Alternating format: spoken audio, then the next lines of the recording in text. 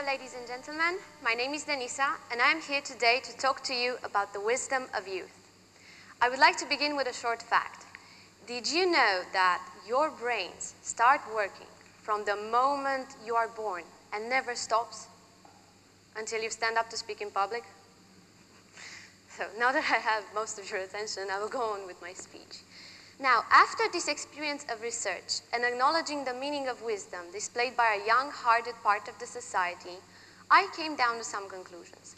However, in the end, only one of them seemed to hold the strength and the truth to unveil what wisdom of youth really means. And that would be the following.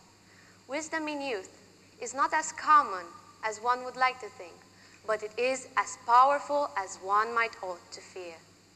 Now, like art, wisdom is hard to pin down to only one definition, but people generally recognize it when they encounter it. Psychologists mostly agree that it involves an integration of knowledge, deep understanding, and experience. Some facts about wise people. They all share an optimistic view of life, they all believe that life's problems can be solved, and they all encounter a certain amount of calm when dealing with difficult decisions. Now, youth, on the other hand, is commonly used to categorize people between the ages of 12 and 24. But youth also symbolizes an unspoiled mind with its unlimited imagination. Youth is the ability of thinking that nothing is impossible. I believe you have all felt youth. So please, take a moment, take a deep breath, and try to feel youth with me. Do you feel it? It feels like the world is yours, like you are capable of doing everything and anything. There is no limit set out for your imagination or for your ideas. You are thinking outside of the box, not even acknowledging yet the existence of a box.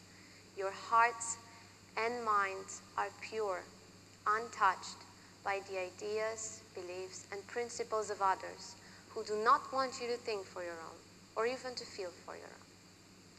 Now, wisdom is commonly used to categorize old people with never-ending white beards, but wisdom is a state of the mind, a true power of the mind, and not an element based on age at all. We are not born with wisdom. We have to gain it through life. Not easily, though. Some do it faster than others, and some maybe never.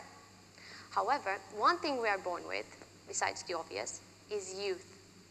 Now, for most of us, it lasts no further than our 20s, but for some, it may last forever. It starts to wear off, little by little, when someone else convinces you to think, hope, believe, and even feel in the way they want you to. And it finally dies when there are no ideas, hopes, and dreams of your own left. But people, youth is a state of the heart and does not acknowledge age as well. As Pablo Picasso said, youth has no age. Remember, the body may be old, but the heart can be young and the mind can be wise. Now, wisdom and youth together, combined, make for a powerful individual whose imagination has no boundaries and who longs to live life at its fullest, making use of his good judgment, pure confidence, and knowledge. I've mentioned at the beginning of my speech that those who possess both wisdom and youth are to be feared of. This is true because they have the power and most of all the initiative and the imagination to change the world. But no worries, if these people were to change the world, they would probably do it wisely. Now, unfortunately for us, these people are rarely encountered. Do you ever wonder why? This is because our schools, our societies, and our communities do not encourage us enough to be wise, or even to be young.